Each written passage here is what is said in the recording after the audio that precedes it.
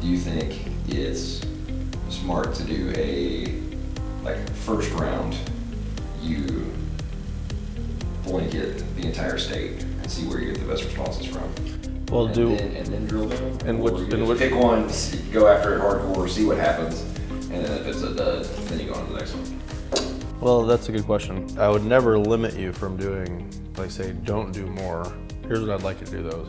I want to get 500 out of this list. Right. And the goal would be, we're going to create a pattern. Like, this is the pattern.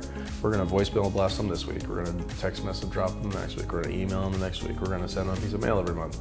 And then when that 500 is being just consistently like a machine. Hey, you know, oh, it's John calling me again. What's up, John? You know what I mean? That's where we want to be. Every time you see a vacant, boarded up, distressed, trashed, or even like, that's a cool building, I'd like to, what, you know, like that. And I want, you'll create a separate list out of that going, hey, this is like my special list, right? And we'll probably put those on a more hyper aggressive track, right? So if we're picking 500, we're gonna like hit them. I mean, once a month is a lot, especially people that already told you they don't want to buy, they don't want to sell. Right? So we're just gonna stay the course and hit them every month. Once a month, boom, boom, boom, consistent, always here, just doing the job. And then you're gonna have your special target list, right? Which would be something like where we walked through the properties yesterday and there's like that city block. If you pulled that project off, there's millions of dollars in the deal we just talked about yesterday. You know what I mean? And everybody know who you are. You know what I mean? Like you're, oh, that, yeah, even if you just sold the option to another developer, or we ended up doing a joint venture. And I'll walk you through all the steps if you want to go after stuff like that. But the key is to target that. It's like we go out and walk that thing yesterday.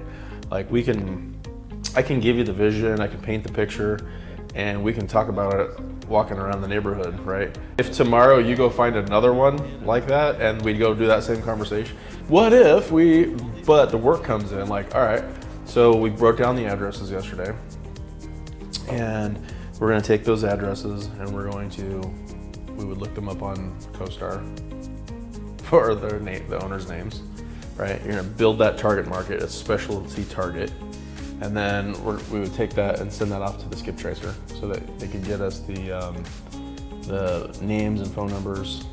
So ultimately I wanna take that 500 and put it into the CRM so that we can log, you know, picture of the property, the guy's name, his dog's name is Spot, and his wife's name is Sally, and fucking I had dinner with them on the 17th, and a database of guys who own these properties. Every time you write a marketing piece, every time you make a voicemail, every time you plan a meetup, every time you do anything in your game, being the person who's making it available and creating the platform and creating the space to have those conversations is gonna put you at a different level. You know what I mean?